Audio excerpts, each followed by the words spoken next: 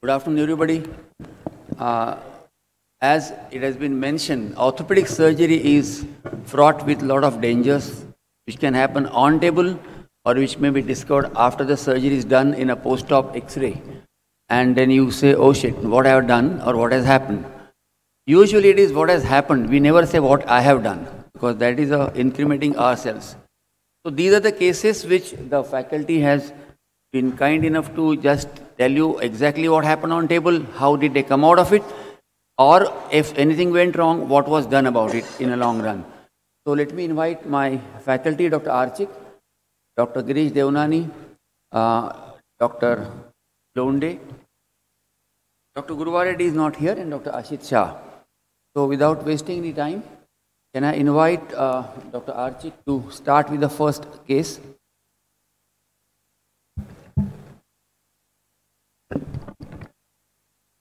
Good afternoon. So I'm going to present my oh shit moment. So this guy was a 52-year-old male fruit vendor and had a THR done 19 years ago in a public hospital. Had problems and was advised a revision surgery 5 years before he came to me. No comorbidities, and he had basically postponed the surgery for financial constraints because he was a simple fruit vendor. So this is what his X-ray looked like when he presented to me. Those who are unaware or younger, this is an isoelastic hip which almost all over the world had failed. And this is what its X-ray looked like at that time.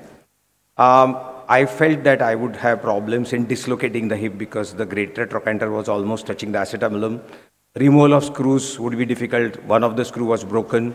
There was proximal bone loss, so I might fracture while dislocating. And there were acetabular bone defects. To see the problems again, I am showing the X-ray again. So this is what I was anticipating when I saw the X-ray. I also read about how to remove the screws because this is a shell designed where there are 4 screws in the uncemented polyethylene and there are screws in the prosthesis as well. I decided how to address the proximal bone loss and kept a metal cutting burr just in case if I could not take the prosthesis out easily in dislocation. For the preparation, I thought I had done everything well. I got the APU systems of cemented, uncemented, revision, cage, augments, everything. I also had a distal fixing stem like Wagner in all sizes just in case. I basically kept everything ready and I thought I was doing well. Surprise, surprise, during the surgery, all this came out within no time. I had no problem. I could dislocate easily. Everything came off well. And then the oh shit moment happened. The medial wall of the femur was just like marble and I just could not penetrate it to ream it. I tried various options, tried to put a guide wire under C-arm, then I was going to ream it with flexible reamers. Just the drills would slip and then the time was getting, I was just wasting my time. So I then measured the defect or the area which the prosthesis had formed. And since it was almost 160 centimeters, I finally decided to put a Wagner stem here. I could do everything well, but the post-op X-ray looked like this. And I was terribly worried about the arrow part where the bone looked small. And I had put the femur in the remodeled part of the femoral prosthesis in the remodeled part. So I was worried. I kept him non-weight bearing for a few weeks, then allowed partial weight bearing and kept on observing him. At 3 months, everything was looking good. Patient had no complaints, so I started him full weight bearing. At 6 months, if you see, that defect has disappeared and I thought I had done very well. So I got an opportunity like this to present this in a forum and I presented. And I got blasted badly because I was told this will fail because the prosthesis is put in a varus situation. And I should have actually done an extended trochanteric osteotomy, used the burr, formed the proper medullary canal, and used a longer Wagner. I did not realize who blasted me, and to my horror, the guy who blasted me was none other than Wagner Jr. himself. So I was depressed, and the other oh shit moment happened. So I said, let's follow up. So I have been following this patient and now I have a follow-up of 6 years, which is pre-COVID actually, so it's 8 years. And this is how he walks. Unfortunately, he has ankle arthritis and peripheral vascular disease, if you see his foot. He has got now good movements at the hip, has no complaints whatever. And this is his X-ray, AP and lateral, everything looks fine. So the take-home message is that we typically get distracted by what looks obvious on the X-ray. I was so concerned about dislocation and the screw removal, I never imagined that I would have a problem in opening the medullary canal. And if I had properly planned better, I would have done better. I wouldn't have wasted time. Of course, the tongue-in-cheek comment is that if you want to present such cases, make sure that who is sitting in the audience, you know beforehand that there are not senior people like that. But the most important take-home message is that when you do difficult cases, don't present them unless you have a follow-up of at least 6 to 7 years. Because every time you follow up, you learn more. I think that's my case. Any questions?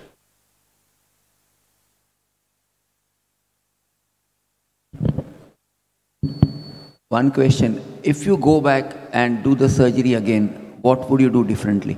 I think I would have probably done a proper extended trochanteric osteotomy, got a proper medullary canal, and then put a proper prosthesis in that medullary canal rather than putting it in the remodeled bone, which I finally did it because I was running out of time and ideas that time.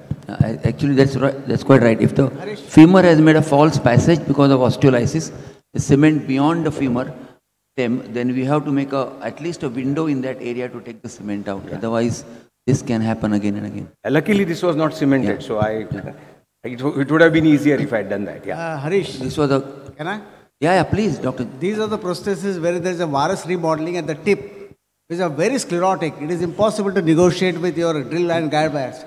The safest way, because we have brought this implant. I know all often, and we have a large implant. It was done first time in Bombay Hospital. Yeah. We did about 237 cases. That's what I can tell you.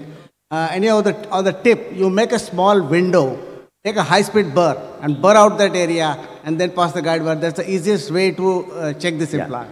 Yeah. Thank you, Dr. Pachore.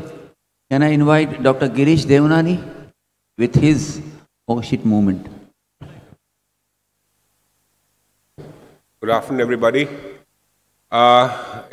If you thought that Dr. Archik's moment was, oh shit, this classifies as OF, okay? We'll keep it a little mild. And I've changed the topic, as you see in your brochure, it was those who forget history are doomed to fail. I think it's condemned. So let's see what we have. So this young lady, 64 years to be precise, presented to me with a bilateral hip AVN. Left, obviously, as seen on the X-ray, was more painful. So I embarked on what I normally do for the last 15 years, is an uncemented system, Pinnacle Corel. And I used the direct lateral or the hardened approach. Everything seemed pretty fine on table. Turned the patient on her back. The link lengths were equal. The stability was fine on table. Till the patient was shifted to the ward, and the ward doctor calls me up exactly 2 hours after the patient was shifted that, sir, she's got a shortening of that limb and complaining of a lot of pain, which, as you all know, is a little unexpected in hips. So fearing the worst, I thought probably she's dislocated in the ward while transferring or whatever. As Harish said, you always blame somebody else. So he said, get an X-ray done. And this was what had happened. So as you see here, she has sustained a fracture of the calcar. Now, I was pretty sure that I had not noticed any cracks when I was preparing the canal. But, sometimes you feel that you're doubting yourself. The gentleman who was assisting me was adamant that we had not had any false sort of cracks there. But be as it may, this is the situation. You are 3 hours post-operative, and when you have to go and break this news to the patient that you're going to require another operation, it's not exactly very pleasant. So what do we think happened here? My feeling was, okay, probably there was a crack which I did not notice, and that just propagated while the patient was shifted. Was there any way of preventing this? Besides saying that I should be more careful, I couldn't find any answers to it. What were my available options? Of course, we were clear that we had to go down and revise this. I did have a chat with the patient, trying to take them into confidence as much as possible. I did speak to a couple of my senior colleagues, both of whom happened to be in the hall at the moment, and both felt that, yeah, there was no other option but to revise. So 48 hours later, we took her back to the OR. The stem, I expected, walked out into my hand. I wired the fracture back in this normal position and then put in a distal fixing long stem, and all seemed very fine.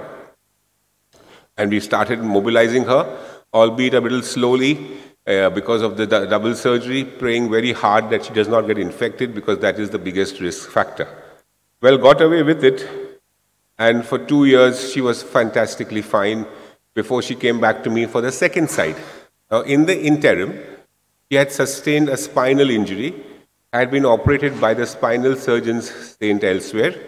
The spinal team had put her on osteoporotic treatment, and she was on teriparatide already 12 months down the line when she presented for the second side to be operated, because the left side, she was ecstatic with it. She was extremely comfortable, no pain, and thought I was the best surgeon in the world.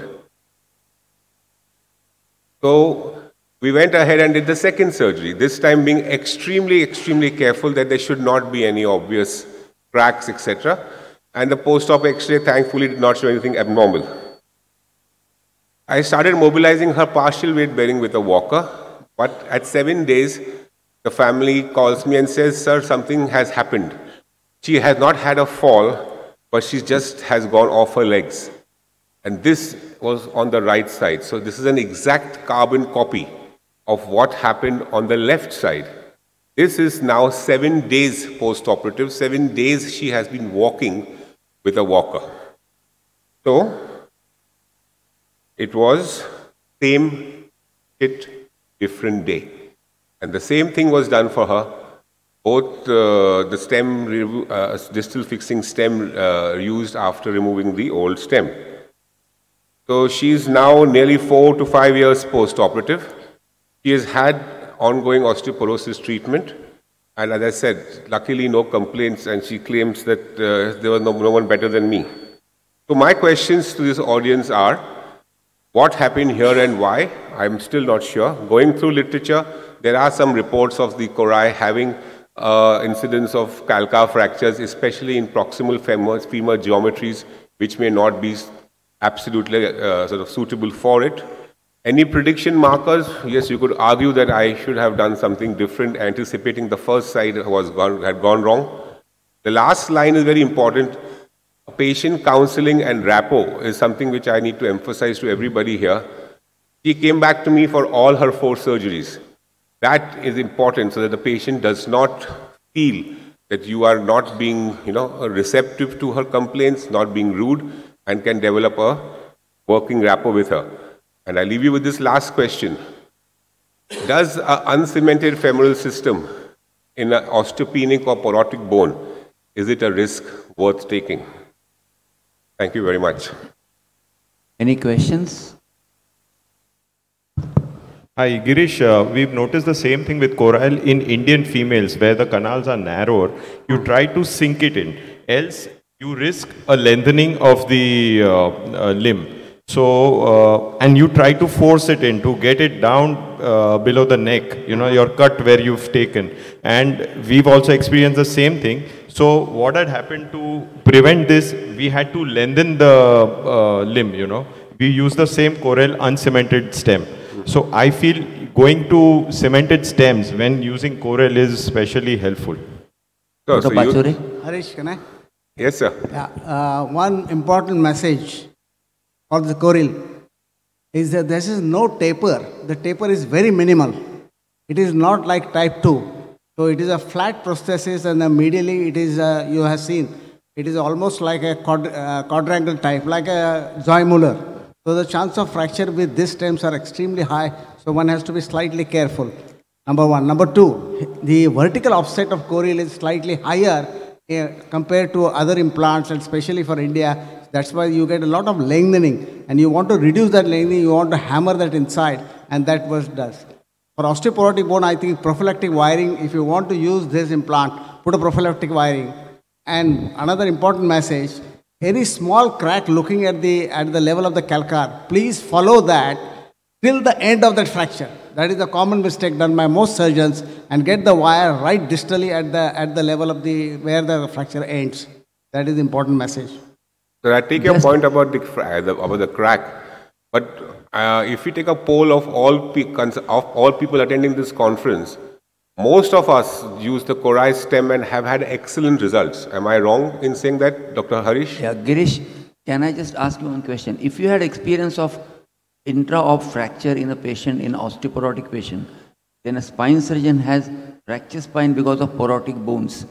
Why did you try to do non-cemented in the third case? Wouldn't you have been safer to do cemented? Sir, Harish, the question is the spine surgeon put her on, she had a traumatic injury causing a fracture spine, and they operated on her, and to protect, and they put her on teriparatide therapy. She already had 1 year of teriparatide. So yes, that's something which I want to convey, that maybe I should have thought about a cemented stem. But again, multiple people out here would prefer to do an uncemented bipolar in an 85-year-old neck femur because they don't believe, they feel the cement is a risk factor. Anybody out there happy to put their hands up and say we only do uncemented stems? Dhanasekara? So I think you could have chosen a stem of a different profile. A high profile, proximal loading. Dhanasekara, probably my learning from this is if I should have taken the long stem from day one. Not a long stem, probably a high profile stem like a summit or a energy type of stem, which has a broader profile in the proximal femur, which will allow you to get a fixation with minimal impaction, rather than trying to get a wedge inside. Probably. Right. Thank you very much. Thank you, Girish.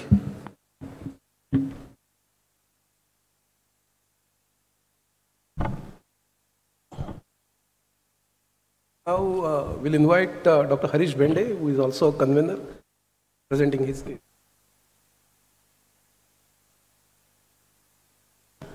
A lot of the time on surgery, you try to be technically correct, but that doesn't guarantee that the things will go right on table.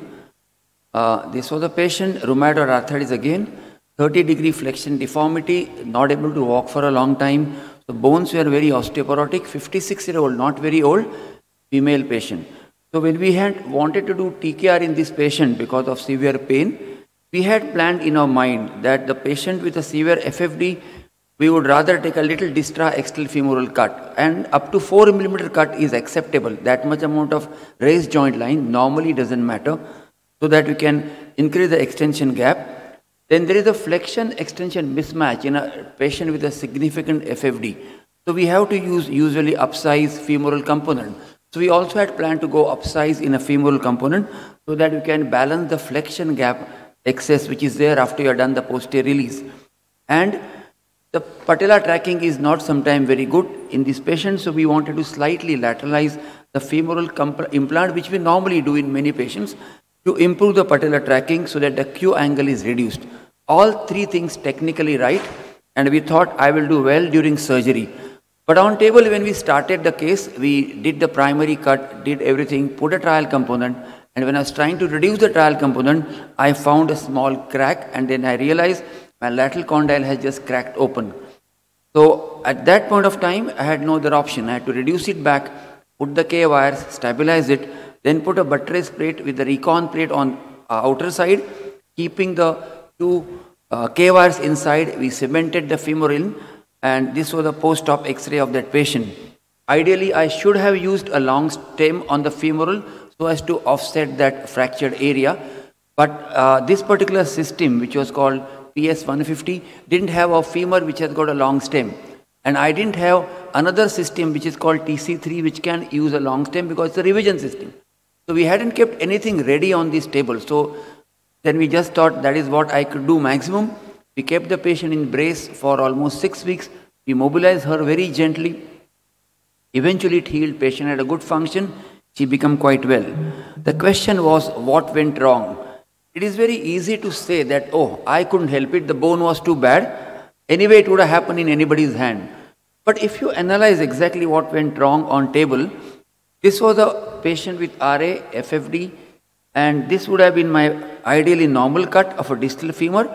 I had, and that much is a gap between the box and the lateral edge of the cortex. But when I take an extra distal femoral cut, my box becomes much more proximal. The gap between the edge of a box and lateral part becomes narrow. Then I want to upsize my component, the box become bigger, that gap becomes still narrower, and I have lateralized it, that becomes still further narrower. So now I have got a very narrow bridge of a bone on the outer side of my implant between the edge of a box and the edge of a lateral condylar articular surface. And then when I use a box cut, the box cut in this particular system doesn't have a protected cutting mechanism. Ideally, one should use a sagittal oscillating saw. We never have that, many of the things. I don't have it in my system. I use it only for unicompartmentally.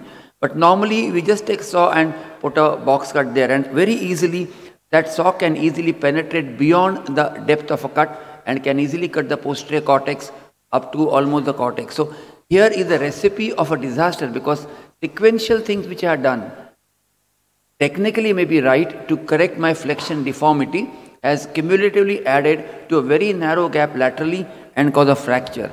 So it may look good on table.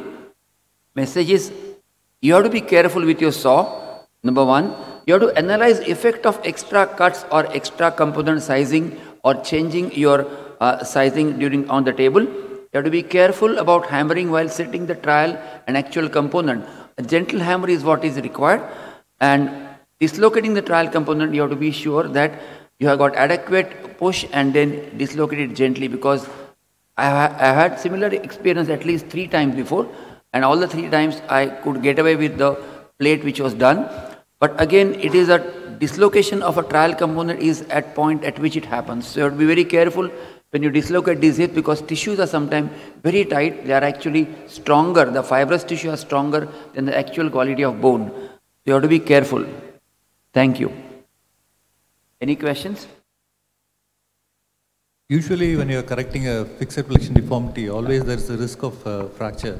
Yeah. Like the supracondylar area, or the condyles can get avulsed. Yeah. Do you think we should have a stem backup for all these Absolutely. cases? With all these experience, we should have at least a component which are stemable. Yes. Like this system, PS150 did not have a system which can put stem on it.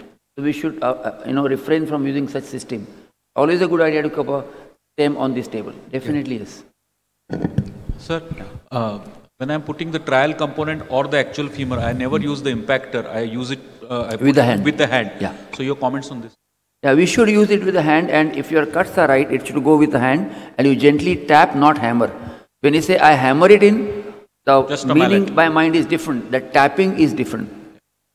Harish, so basically here, when you remove the implant, that's the time the fracture happened. Remove the trial component. Trial component. Would it be in this kind of cases where it is so much of osteoporosis, once you are happy with general alignment, would you not put the final femur, final tibia, and then put a trial component and trial poly and see your balance, do whatever release you have to do, and then remove the insert, which is the trial one, and put the final one? That will prevent that step of femur coming back. Would you be comfortable doing that in this kind of cases? I am not comfortable cementing the component unless I have done at least one trial with the minimum thickness of an implant, thickness of an insert. The second thing is, I have a case where the similar thing happened on 3rd day of the operation. This happened on table, it is still good. We can correct it. But it happened on the 3rd or 4th day, then it is a mess. Ashit, what would happen if this happened when you cemented the implant and then hammered it in? Then this happens, then what? See, the question here is in this particular case, very categorically, and it has happened to me also. When you try to remove the femoral component and all the addition of what Harish just mentioned, that why did it happen, it can fracture the lateral condyle. So just to prevent that maneuver of putting the trial, removing the trial, you put a final implant, because you're not going to change the size of 2.5 or 3 femur, whatever you have selected. Then it's a question of getting your soft tissue balancing right, which you can do with your final femur cemented in, final tibia cemented in. All that you have to do is the poly. If you put a 8 poly or 9, whichever this implant was, and you feel there is some problem, you do the soft tissue release and again put your higher poly, and you get the balance right and put the final poly. So that maneuver will stop, of removing the femur and putting it back. So can I just play the devil's advocate again? Why do a trial reduction at all in any knee? Because some very high volume groups just do a spacer, estimate the poly, 10 jayega, haan, theek hai, components. This is for this particular case where you see so much of osteoporosis, so much of deformity correction has been done, femur has been resected 4 millimeter extra, and cumulative effect of all those 3 or 4 steps puts your lateral condyle at a risk of fracturing. So not for the standard cases. When you are already put your cemented components in and you have a fixed flexion deformity, how are you going to correct it? So you are going to force it, then again you have a supracondylar fracture. He has already corrected all that, you know. He's got that right. That okay, so you cannot get a full balance Ashit, unless it let's does a get trial. some question from the What's the take on the stress riser caused by stress riser caused by the multiple pins for securing the cutting zig? That also can be cause of fracture, but this actually happened from the edge of a box. But that can also cause fracture. Yes.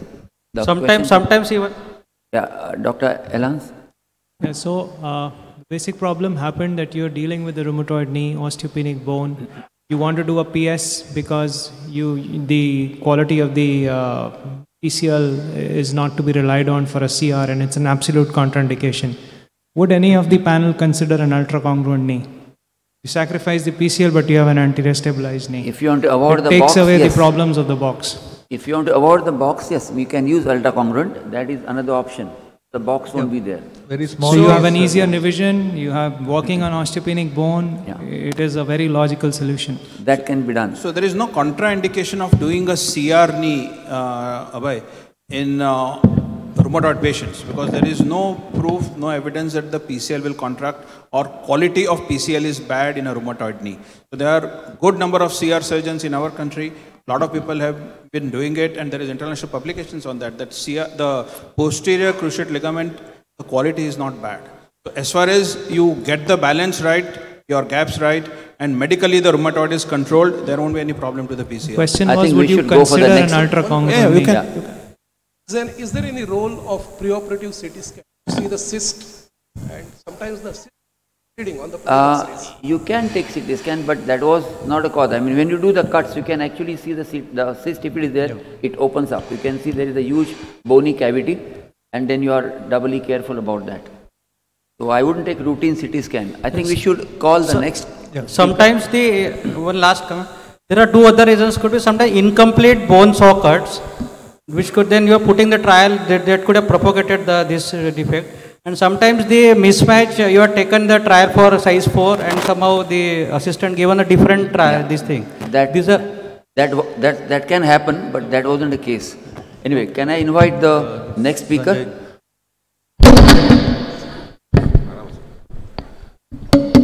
Before Sanjay starts, my little learning from Harish's case is that whenever you're doing a TKR, please have trauma implants available on standby.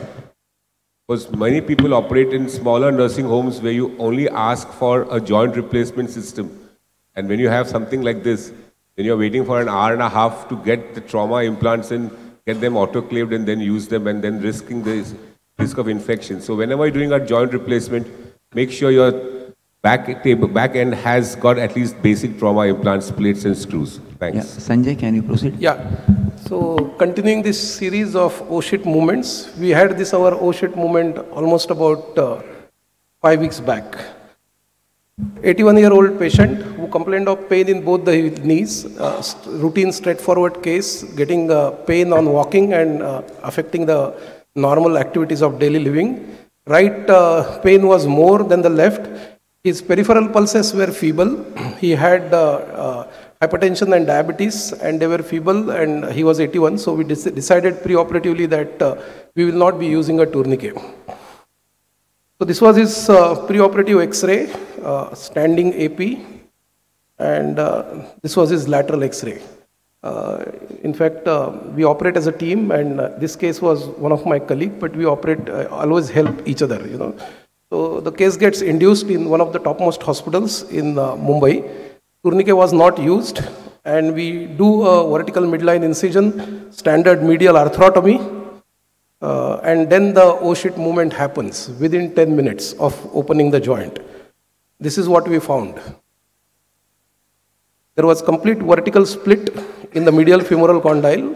Again, I will show you the X-ray. This X-ray was done about 2.5 weeks before the operation. And unfortunately, majority of us, our patients get admitted the previous evening. We usually don't go and see the patients. At least I don't. Maybe some of the panelists might be going and seeing the patients the previous night. So this X-ray was done 2.5 weeks back. Patient is posted for a routine elective right total knee replacement, unilateral, without a tourniquet. This is the movement. Unfortunately, it is still a tertiary care hospital, but during the operation, there is no inventory. There is no locking plate. There is no tumor prosthesis. I think, can I just interrupt it here and take an opinion of the panelist? Dr. Harish, how would you proceed now? First of all, you have to see how long is that fracture. Is it extending proximally into the shaft? It is extending proximally into the shaft. Is it just a condyle which has come off? No, it is extending into the shaft. As you can see, there is a spike going into the upper part. If it is extending in the shaft, you have to open it proximally, and ideally you should fix it, let the fracture heal, and then wait for maybe 6 months, and then go ahead with the TKR, which would be a much simpler option, rather than trying to do TKR now with a fracture inside, because in this patient, it will be a, you are unnecessarily increasing the complication. Dr. Raja? What? So if you don't have a fixation option on table, you cannot fix and replace. Yeah, because see, typically it will take about busy hours of Mumbai, 9:30 in the morning. The plate will arrive after about 1 hour, another half an hour of autoclaving. I think best thing is to go and fix with screws and immobilize and then come out. Once the fracture heals, you can go back and do TKR later. 81-year-old. So you don't have any other inventory on table, so yes. Can be. Yes. Oh shit means this is the oh shit movement. Or you can just close it and come out, get all the inventory ready and go back and do it in a single sitting all together. I think so. This is the fracture that needs to be treated first if you don't have the mega process.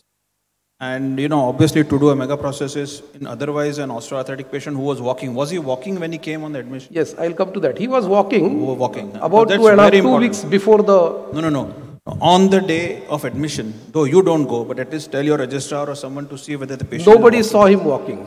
He had. That's the problem. That's something. Nobody saw him walking. That's something that we have to see, that all the patients, severe deformities, severe arthritis, they have to walk in front of you. That's what I make sure that they walk in front before of me. The operation. Before the surgery. So anyway, now at this situation, I would probably do exactly what Harish has said. Fix the fracture, let the fracture heal. And then TKR would be a subsequent later on exercise. Girish, quickly. Well, I first said you should have some trauma implants. If you don't have, then, as Dhanasekara said, live to fight another day. Close, come out, and then plan.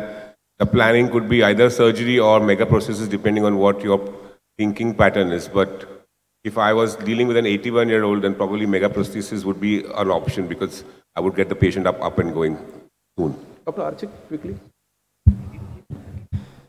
I would agree with Harish. I would fix the fracture and do a TKR later on, probably 6 months down the line, rather than using any mega process. So we followed... Sunil, can you go ahead? Yeah, we followed Dr. Raja and Dr. Dewnany. We ate a humble pie and we closed the wound, just temporarily fixed with the K-wires. So these are the disadvantage of fixing with the plate. Non-availability of the plate. Patient has to remain non-weight bearing till the fracture unites. Then another surgery of plate removal and TKR. Mega prosthesis, advantage is basically only one surgery. Disadvantage, obviously, we had no mega prosthesis on table. So we temporarily fixed it. This was the on sort of table, whatever sort of, not a stable fixation, but at least some fixation. This is the immediate post-op X-ray. We went back to the family, explained exactly what has happened, counseled them properly, and we made a conscious decision, keeping them in the loop, to go ahead with the mega prosthesis. Now again, arranging a mega prosthesis is a big task. Fortunately, within 2 or 3 days, the mega prosthesis arrived in city of Mumbai from somewhere else. I think it was Chennai or somewhere where it was parked. So we went in and we implanted a mega prosthesis. This is the intra-op picture. This is the actual prosthesis which has been put in. We put the striker system of the mega prosthesis. This is immediate post-op X-ray. We did about 5 weeks back. So again, the story doesn't end here. As one can, it means it never rains, it pours. The patient had a persistent serous discharge on the 2nd or 3rd day. So again, we take him to the theatre. On 4th day, we gave a good wash, secondary suturing. Fortunately, the wound healed and the patient is doing well from that point. Now, if you really look at the primary X-ray, there was some suspicion there. And on close inquiry, when we went back to the patient's relation, they mentioned that patient had sudden increased pain in the right knee about 3 days prior to the admission to the hospital. I think Ashit is absolutely bang on. So probably he might have had a stress fracture 3 days back, and there was no evidence that the patient was walking in the the previous 3 days. So probably he already had a fracture. The X-ray was 2.5 weeks back. So I don't know, means we should have got in the X-ray on the same night, the previous night of the operation, or we should have got in a CT scan, to make it doubly sure. Okay, any question? We have just time for one question because we have one more case to come. Anybody from the floor? Dhanasekara? I think this tibial stress fractures are very common. Patient come and consult you with severe varus deformity. They fix an appointment after 2 weeks. After 2 weeks, they come back with the stress fractures. Very often happened in our practice. Immediately on admission, we need to see the patient again, see where is the pain exactly, whether there's a new onset pain in the down the metaphysis, get a new X-ray done. So that's how we avoid this situation. Re-examining the patient just before surgery is very important. Yes, tibial fracture is very common. Thank you, Sanjay. Let me invite Dr. Ashit Shah. He has another case. So, good evening, friends. Thank you, WIROC 2022, for this opportunity. Moving from big joints, hip joints, and knee joints to partial knee replacement, unique and treacherous. So, we have this 79-year-old lady, had left knee pain since 1 year, and she exhausted all her conservative measures of treatment.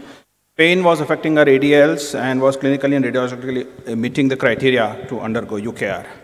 Standard, no other medical morbidities. So, we went ahead and did this medial partial knee fixed bearing implant. Post-operatively, this is the X-ray that was found.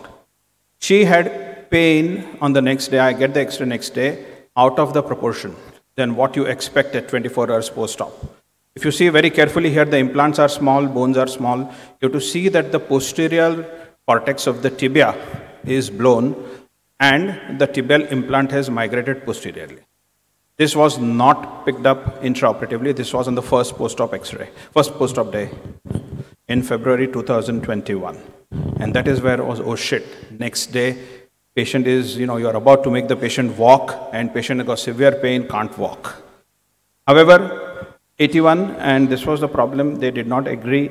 And even I was convinced that, if we keep the patient non-weight bearing, she might just settle down. So we kept her non-weight bearing for about 3 or 4 weeks. That's when the second wave of the epidemic was there, that is February, March last year. And subsequently, if you see March and May X-ray, the implant has migrated and the proximal tibia has sunk. So May 2021, end of the second wave, probably the patient came back that now, sir, do something about this. And this is what was done. The options I had was proximal tibial osteotomy and fixation. In a 79-year-old lady who has already suffered for 3 months non-weight bearing, that probably was not the right choice. So thought about doing a revision to total knee replacement.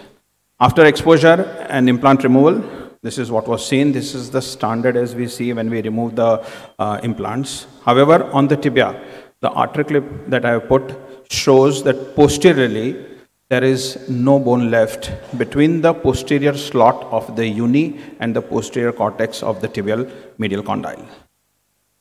We had to do this revision prosthesis, which is again a stacked implant on the medial side, which is a fairly straightforward exercise for most of our arthroplasty surgeons with a good flexion and extension. And this was cruciate retaining primary femur stem tibia with augments, size A femur, size 1 tibia, and 11 millimeter CR poly. So that is fine. So what actually went wrong on the first day of surgery? I think so the tibia was too small. Size 1 tibia is what we have used in the final implants. Final tibial preparation reciprocating saw cut weakened the tibial cortex and minimal bone was left between the tibial slot and the cortex. So now how do I check it? Once we put this fixed bearing tibial trial implant, I get my hook inside and make sure that the hook goes beyond the tibial trial plate and it can feel the bone beyond. Secondly, the saw which makes the reciprocating saw which makes the slot, the orientation has to be correct. The picture on the left is the correct orientation. Picture in the center is the wrong orientation. Because the saw is lifted up, it will make a perforation in the posterior cortex. The picture on the extreme right shows the red line is where you should actually have the slot. And what happened in my case is what is shown in the bottom. The break went all the way posteriorly and blew the cortex posteriorly. So this is how I do it now. Once the slot is prepared, I put my hook. This is a normal bone, and this is going beyond the tibia into the soft tissue.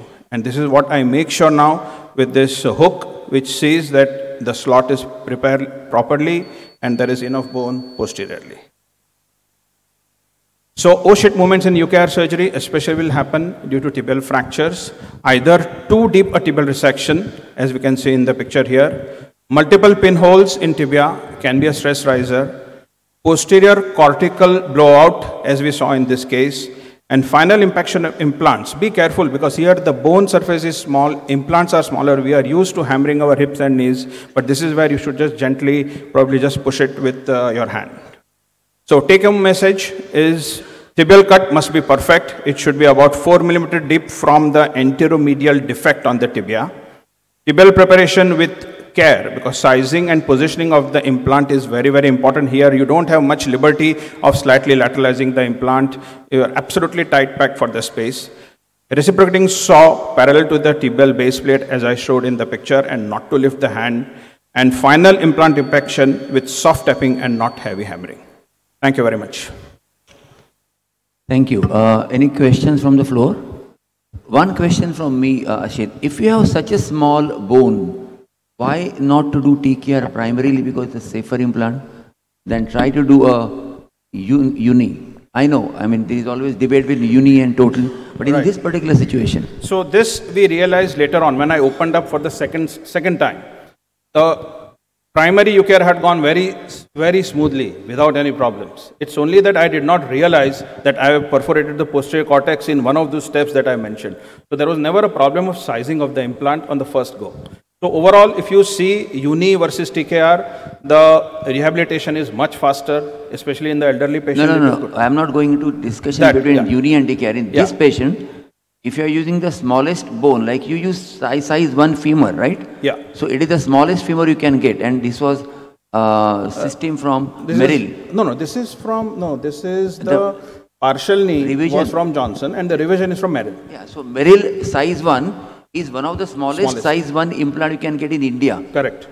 Smaller than that is not available anywhere else. Correct.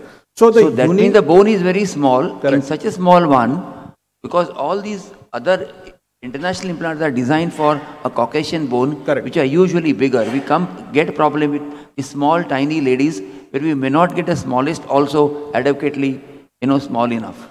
So this idea Why not go for TKR? When I revised. So when I did the primary surgery, it went very smoothly with the standard size 1 femur, 1 tibia of Johnson & Johnson fixed bearing. So there was not a problem. Sanjay? The integrity of the posterior cortex is very important in tibial tray survival. So make sure that you check the posterior cortex is intact. Correct. Doesn't matter what size you're using. A big tibial tray, if you reach the posterior cortex, is going to fail. So that's the take-home point with this. Anup? Yeah, so some of these problems can be eliminated by use of robotics, which is very useful in uni, because you don't use a recip saw. You resect minimum of tibia, because most of the adjustments you can do on the femur. Correct. So I think for unis at least, robotics is the way to go. Absolutely. Point well taken. Okay, thank you very much. I think we have just finished your time within. I thank all the faculty. Can you please come here for a photo all together?